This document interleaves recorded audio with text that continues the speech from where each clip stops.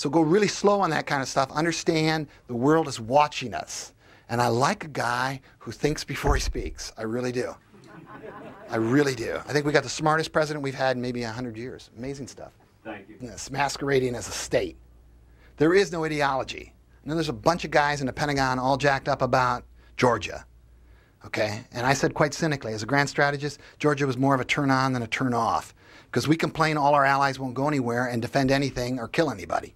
And this is the first guy who does it. And of course he mimics everything we did in Iraq. He said, hey buddy, I thought the answer was you declare him a terrorist, you go in, you beat him down, and yeah, if there's an energy play on the far side, great. You know, what did I do wrong? Did you see that Putin press conference where he sat there for 3 hours kind of going, I thought this is how great powers behave. I thought, you know, what is your problem with this? So, you know, Putin is Andrew Jackson, basically. Made his mark in national security. He's brutal to his enemies. He rewards his friends with large S. He is totally the spoil system. Okay, he has no problem with ethnic cleansing. Neither did Jackson, Trail of Tears, Mississippi, Alabama. Okay, Jackson was going to make America powerful on the basis of what he had. Didn't care about slavery. He wanted cotton. By 1850, we controlled 70% of the cotton market. Okay, he was a tough nut. Putin is the same thing.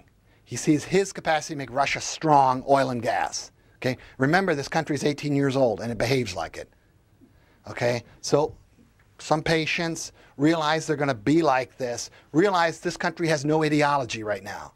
This is the Godfather personified. It's nothing personal. This is strictly business. Okay? So they take away Manaz, the Air Force base in Kyrgyzstan. And they take away and then they offer us a land route through Russia. You know? They're being very clear here. I consider myself important. Give me a seat at the table. I say respect that. Show some humility. Do the same thing with the Indians and their concern on Pakistan. Because they suffer in Mumbai about every 18